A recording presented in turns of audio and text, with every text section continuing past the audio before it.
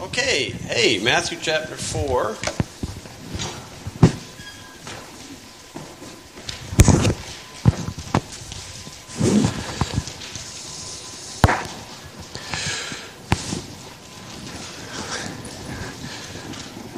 Matt, since you're the last one who walked in, you got to sing a special right now?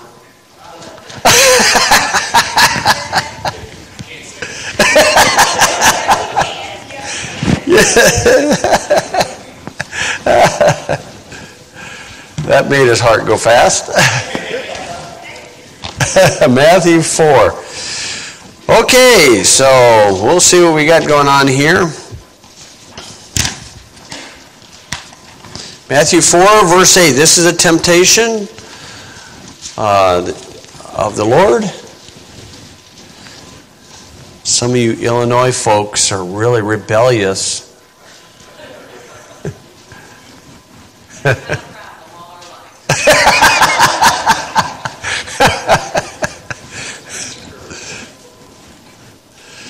Okay, Matthew 4.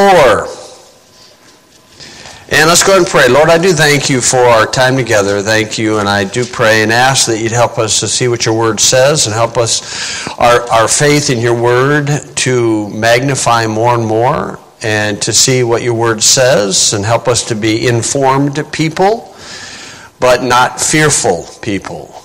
And I pray you'd help us to be patient with others, as many will be fearful, but yet help us to be able to see what your word says. In Jesus' name, amen.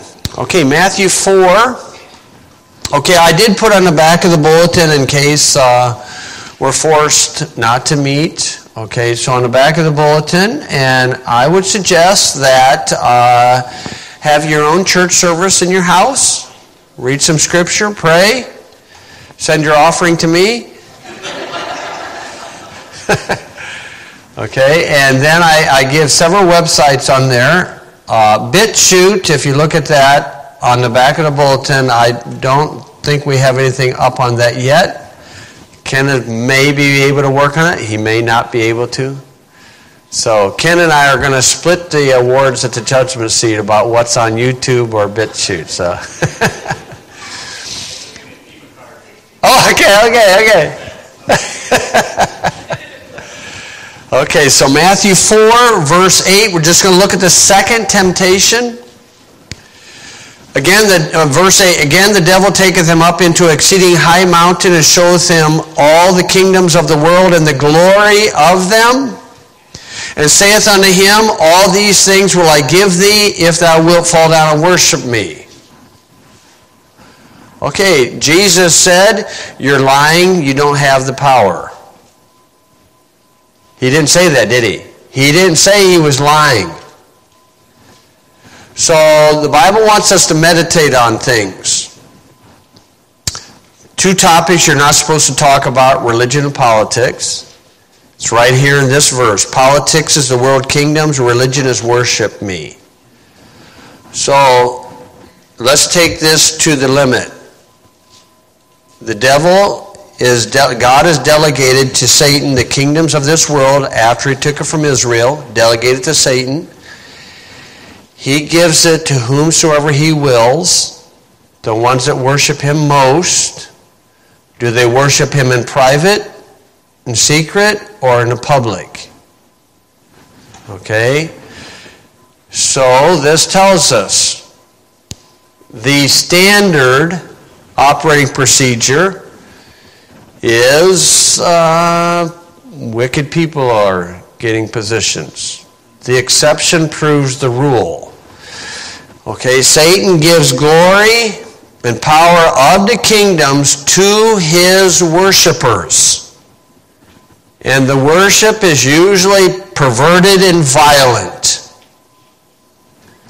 Okay, so the ones in power are usually evil, wicked, and the exception proves the rule. I'll come through some of the exceptions. Okay, in Daniel 12, Matthew 13. Okay, the difficulty of trying to be dogmatic about things, and I'm not going to be dogmatic, so I'm just going to throw in options out here. Jesus many times would say to people, what do you think? And then he'd give the option.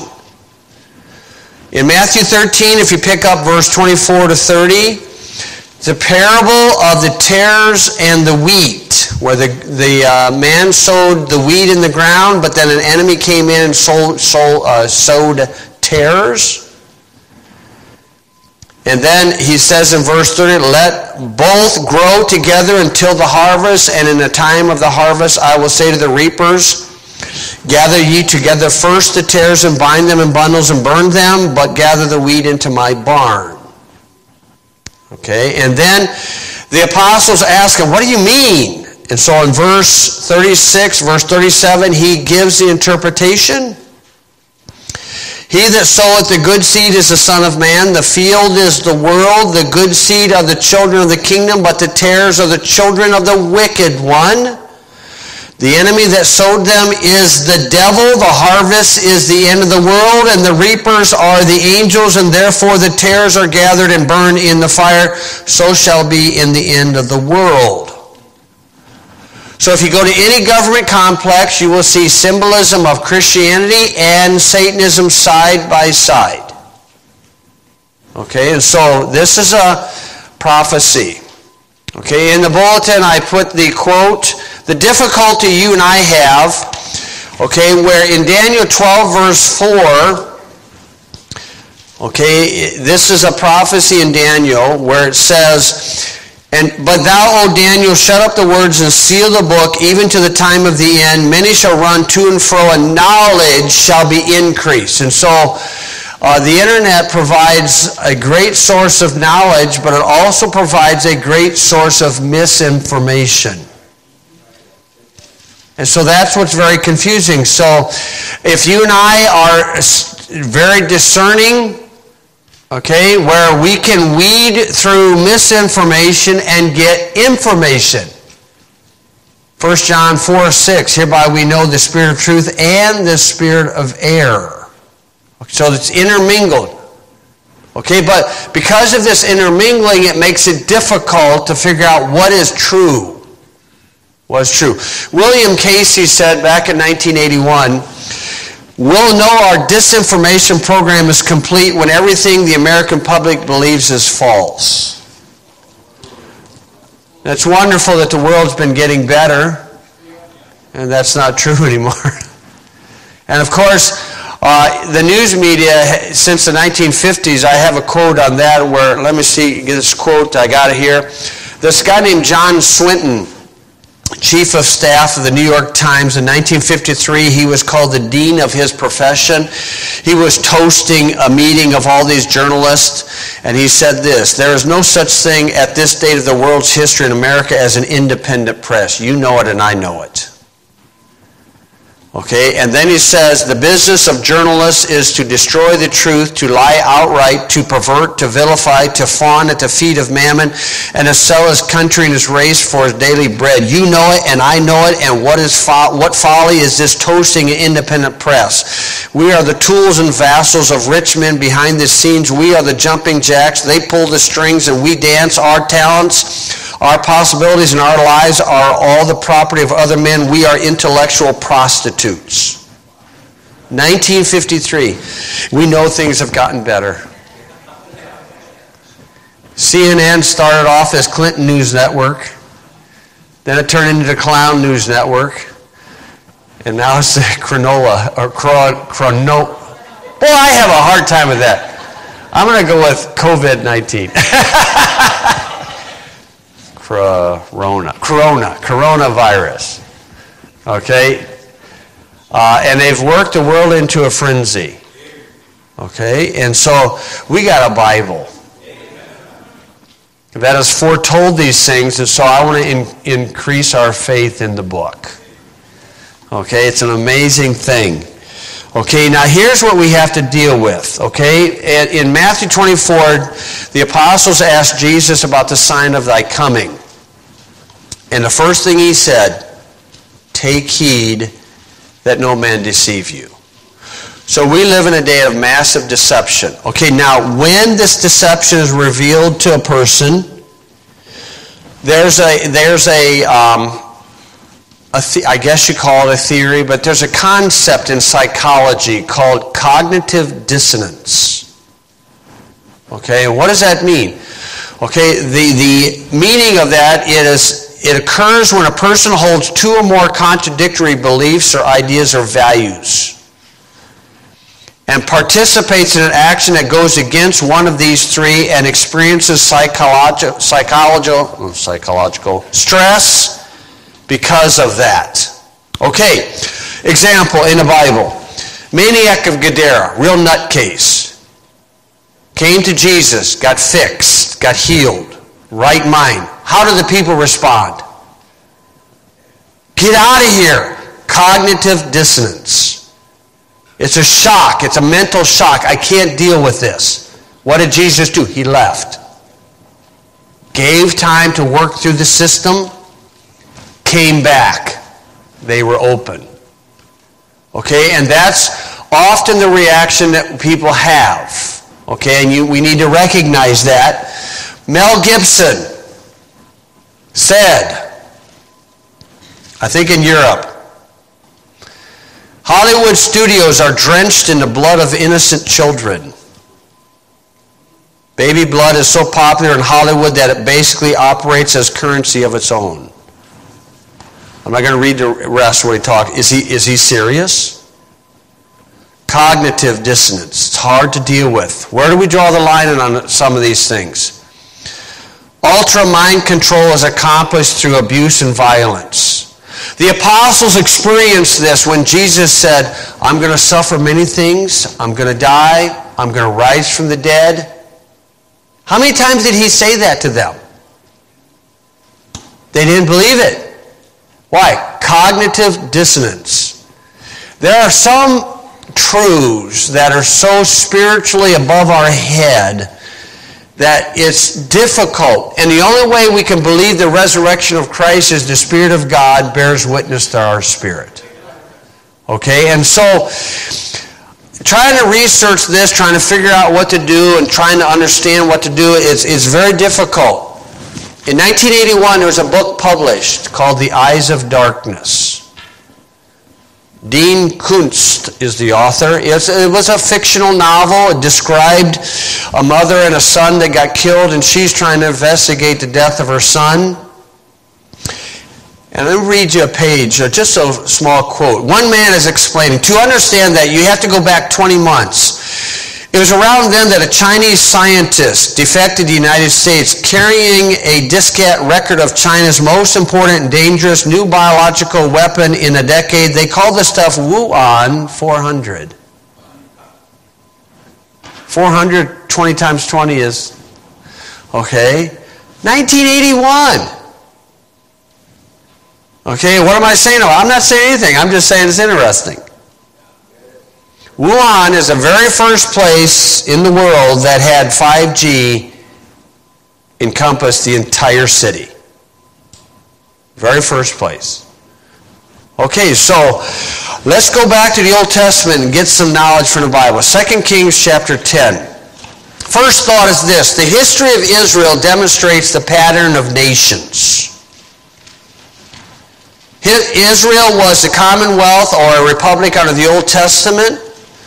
The United States, Israel was chosen by God. You know the United States, our people at the beginning chose God.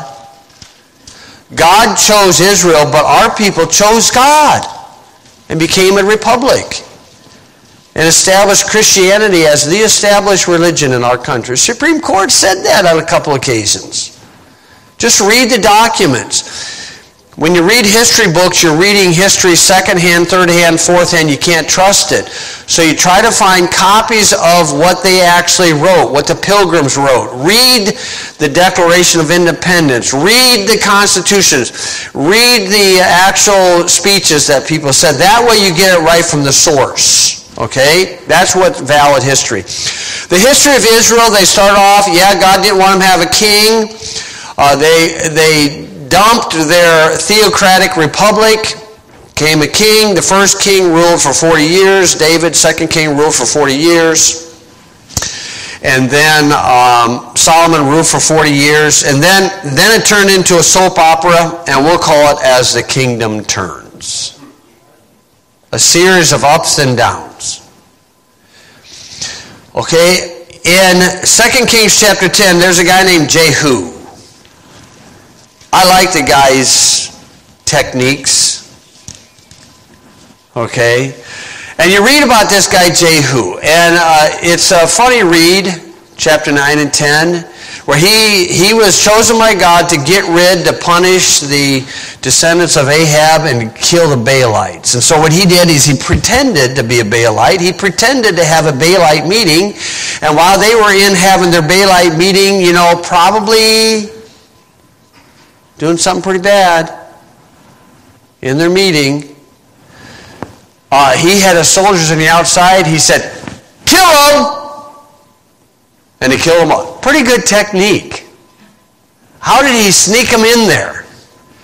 And you would think, Jehu ended up real good. Not really. Not really.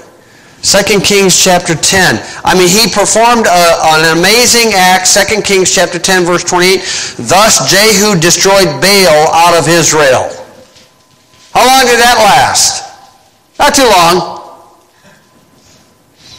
And then it says, howbeit, from the sins of Jeroboam the son of Nebat, who made Israel a sin, that's what he's talking about. The Baalites, what Mel Gibson hinted at, or actually said.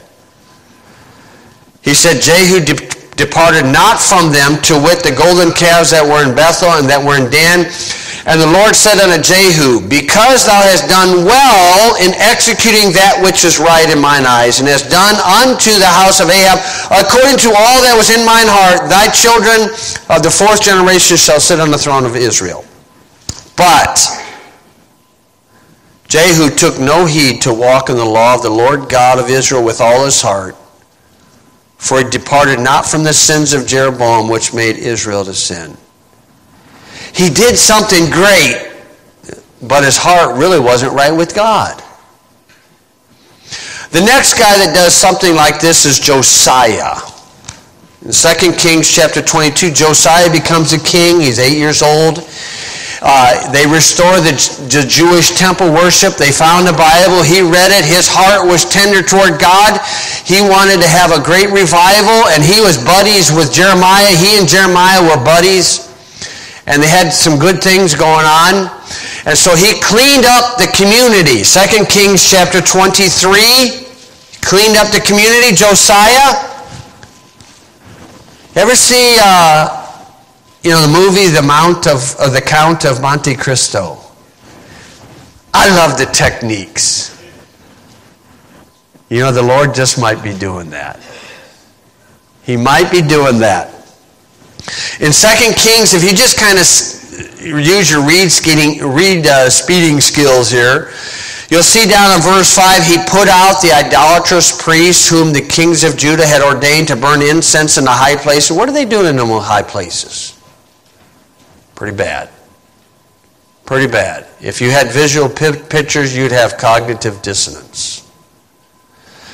In the cities of Judah and the places round about Jerusalem, them also that burn incense unto Baal, to the sun, to the moon, and to the planets. The only time the word planets is found in the Bible, you can see how it's used. How is it used? Sun, moon, and blank? Stars. That's the Bible word for planets. So another word, planets, stars. That's all the planets are named after pagan deities. Venus, Mercury, Mars, Jupiter, Saturn, Pluto the dog. It's Baal worship, it's nature worship, it's climate change. What's the intent behind all this? In verse 6, they had a grove. He broke down the grove. Verse 7, look at that. The Sodomites are right next to the Jewish temple. What are them people doing there? Verse 10, he defiled Tophet, which is in the valley of the children of Hinnom. What went on there? So that no man might make his son or daughter to pass through the fire to Molech. Whoa. There's a 40-foot statue over there in Hollywood and 3,000 acres of virgin forest, and they call that 40-foot owl statue Molech. Been there for a long time. This is what's going on behind the scenes. Josiah had a great revival, a series of ups and downs. He's an exception. Daniel said in Daniel 4, he said that God puts the basis of men as kings and kingdoms. That's the normal. In Daniel 7 verse 17, he likened kings and kingdoms to a lion, to a bear, to a leopard. Ever watch them nature shows, how those animals have zero emotion about killing things? That's kings and kingdoms. The exception proves the rule. Every once in a while throughout history, God will let this go, flood. Lets it go, Sodom, Gomorrah. Lets it go, Jehu. Lets it go, Josiah. Where are we at? Could be good, could be bad. Who knows? Only God knows. The second thought is the tares and the wheat in the kingdom of God grow together. The tares operate by deception and force. Perverted and violent worship of Satan. Jesus said, I've come to give you life, life more abundantly, but the thief has come to kill, to destroy. Okay, and so let's look at what we see in front of us or around us, and let's look at it from the extreme, from bad and the evil getting their way to the good, and possibly the good getting their way. And where you and I are at, where you believe on it, that's your choice. Just think about it. Okay? Let's say this virus is really bad. That's what they're saying. Well, the remedy is B2, yarrow, olive leaf. If you want some, we have some in the room back there. This virus has been around for a long time. Okay? Or is that a diversion to put 5G in? Fifth generation, 60 gigahertz, where now they're cleaning the schools. Oh, they're disinfecting for the virus, but maybe they're putting 5G in. That's one theory. It is out there. Okay, but 5G, I got my Q-Link here, and I got my cords here, and I had a shungite in this pocket, but I gave it to Brother Delmer this morning.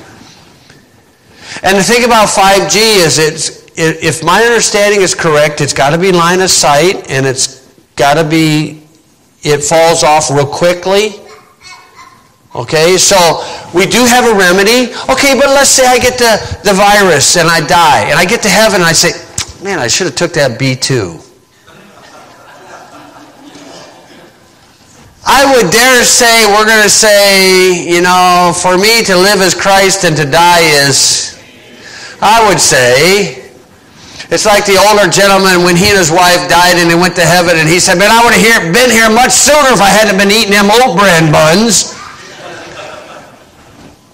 Okay? If you get your microwave and you walk away from it, you know that it does die out. I read about this lady, she's trying to dry out her poodle, and she put it in there, and of course it exploded. I don't know if it really happened, but whew. Okay, so with the virus, we got a remedy. With the 5G, we got a remedy. Okay, so why waste our emotion? Okay, now it's natural to experience our emotions during a crisis. That's normal. People are freaking out. That's normal. It's like a guy says, if you're not paranoid, you're not normal. Okay, and the thing is, if you get informed, yes, you can be paranoid, but yet the Bible says we're not under the spirit of fear. And he said the prudent, the prudent foreseeth the evil and hideth himself, but the simple pass on are punished. So we can be prudent, but we could also realize that people are panicking, and this would be an opportunity to give the gospel. Jesus said you preach the gospel to the poor. Why? Because they're more desperate than the rich. So the tares and the wheat are growing together, and it's not surprised. God's not in heaven saying, oh, I wonder what's going on. Okay, now that's the dark side. Let's go on the possibility. Maybe our president is a Josiah. Don't know. Some of you know about QAnon. I kept up on that for a while. And when George Bush's funeral took place and some things didn't seem to be happening, I kind of gave up on Q. But some of us don't know some of these things. It appears, according to QAnon, again, none of us have first-hand knowledge. Okay, QAnon appears to be patriotic military leaders who are cooperating with Trump, protecting Trump, and then they'll throw out, how do I say that, Ken? Drops. Okay, and then there's a bunch of people that will read this and try to interpret them. Okay? And a drop was thrown out in August a couple years back. Was it last year or the year before that John McCain was going to have a bad day?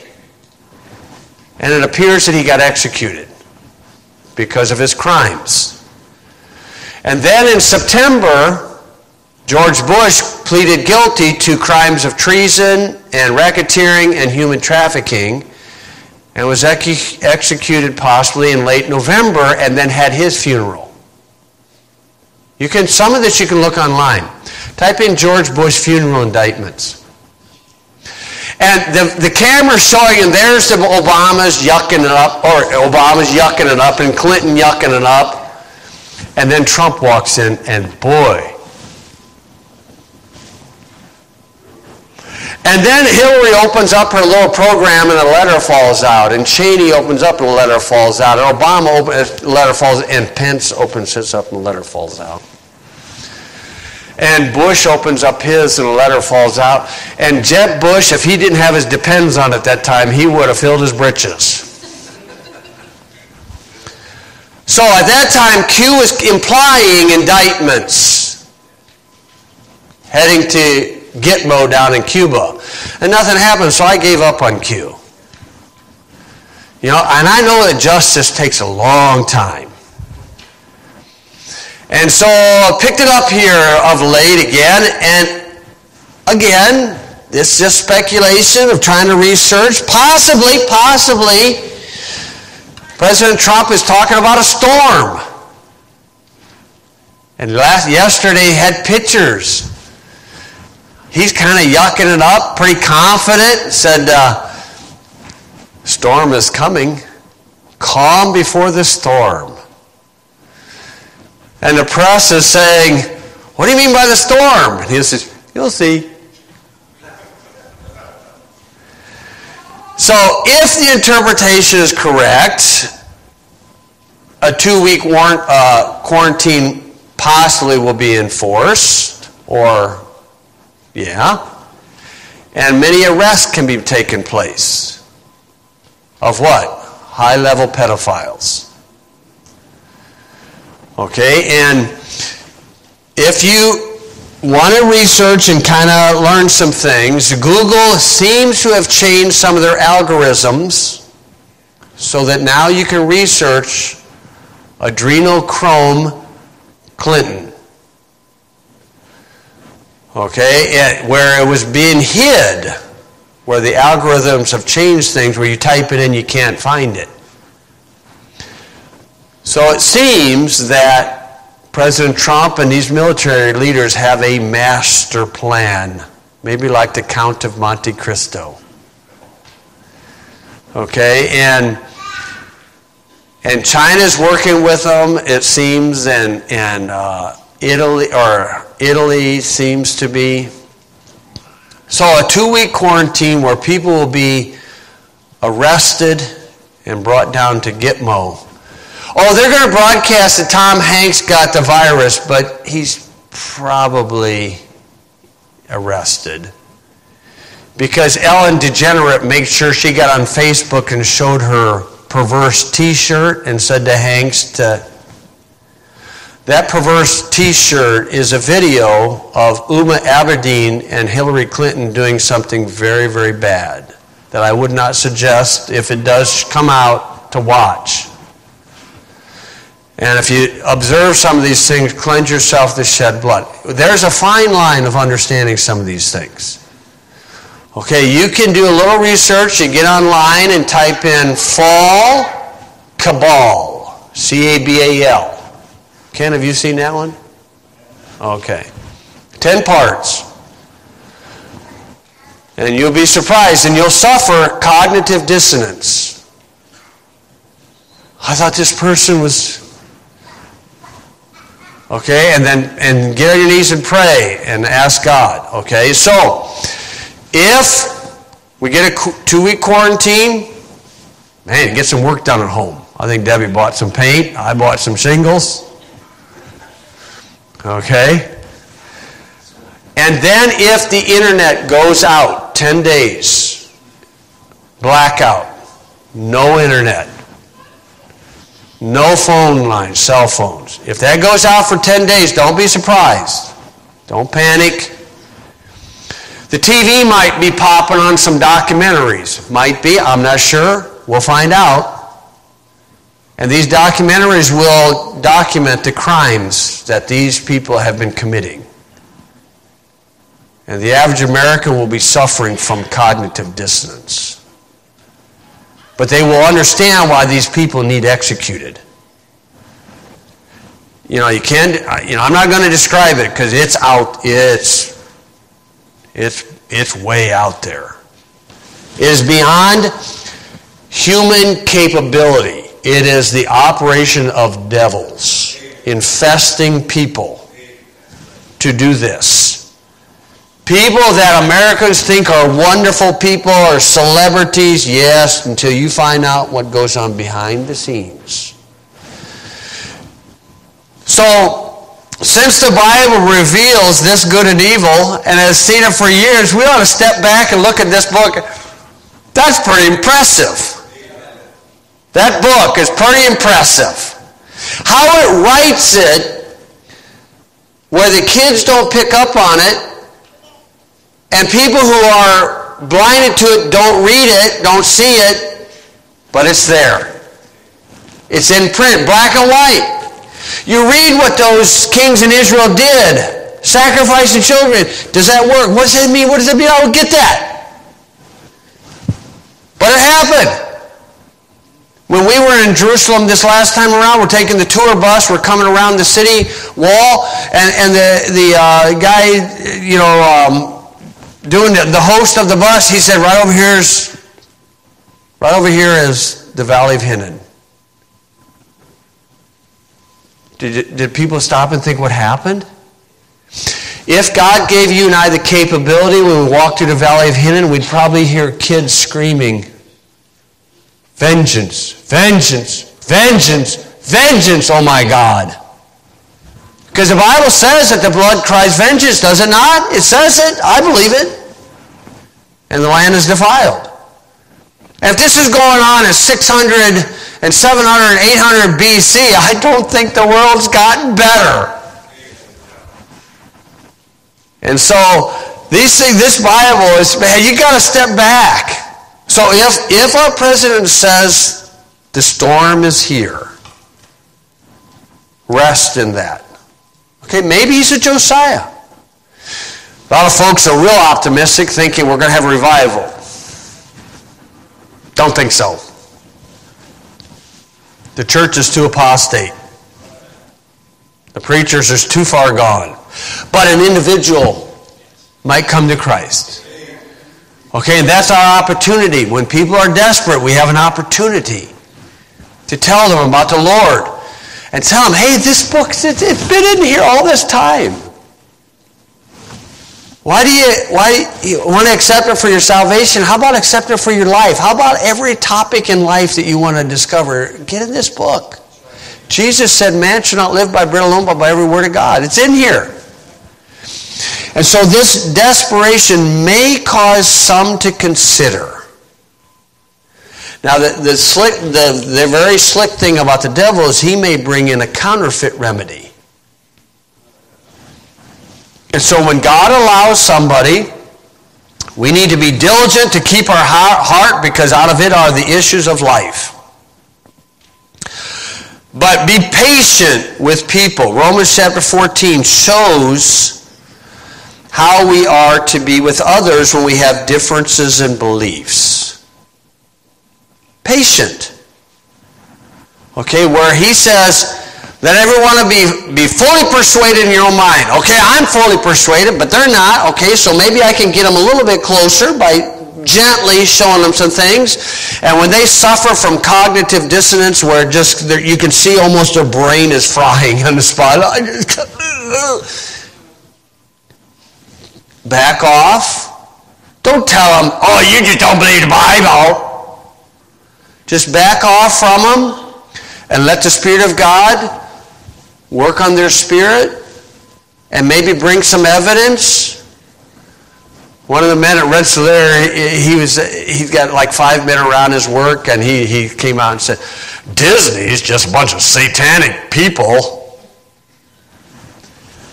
And these men like, you're crazy. One man later on came to him. He said, Randy, you do say some strange things, but I think you're right. One guy. And so you let those others stew on it for a while, and maybe the Spirit will give them some information. If they don't want it, the devil will give some information to say, see, he's nuts. And so the thing is we got to give people time, just like Jesus did at the maniac of Gadara. I mean, I would have thought Jesus, after he healed this guy, he could have appealed to those people in the Gadara and say, come on, look at the guy, he's in his right mind. I'm the one that fixed him. Why don't you come to me? No, they said, get out of here, get out of here. So he left. But then you read a few chapters later, he came back. Because we have to work, when we are mortals and we are dealing with our finite mind, there are some infinite truths that we got to work through. It's just like when you get injured in your body. You don't get healed immediately.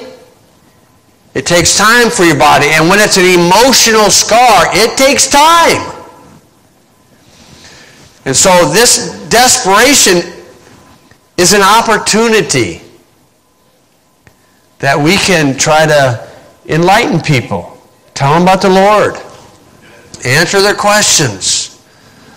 You know, some folks are hunkering down, going to shoot everybody that comes in. I got a bunch of ammo, but I think it might have been gotten moist and might go, I don't know. Okay, but the thing is it's an opportunity. Yet we're patient with others, because when a person goes through court stuff, especially the stress, is often you get impatient with each other, and you're not the problem. You and I are not the problem. You and I do not have firsthand knowledge. We're just all trying to speculate with all this information and misinformation. And so we are patient with each other, and if a person doesn't want to shake your hand, fine. If they want to practice social distancing, it makes my shot go better in basketball. You stay 6 feet away. Fine. I had a good time last night playing basketball. Hey, there's only 10 in the court, so we kept it within 10 minimum. No problem. And so, just be patient with people, but also be amazed with that book. Be amazed with our God. The mercy of God is amazing. And when we get in eternity, God is going to brag about His grace. And you know what you and I get to do? You are so correct.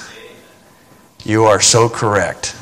God in His mercy saved Saul, who was a killer of people, and then became the apostle of the Gentiles. And throughout history, Saul is going to say, or Paul is going to say, you sure are a gracious God. And so we can do the same. So these are the options we're looking at. Just something I want to throw out just so we can consider and pray. Okay, let's go and pray. Lord, I do ask that you'd help us to be informed but not fearful. Help us to be understanding of the dark side but not overcome. And Lord, I just pray that you'd bless, that we might know exactly as you want us to lead and guide us, and help us to just recognize that when people are desperate, then that's an opportunity. That's an opportunity. And Lord, in the end, when we hit eternity, we're going to look back and say, why was I so nervous and scared? Well, that's because we're stuck in time. Help us to be patient with others. Help us to be patient with ourselves. And help us to love you more as a result of this time and be in awe of thy word. In Jesus' name I pray. Amen.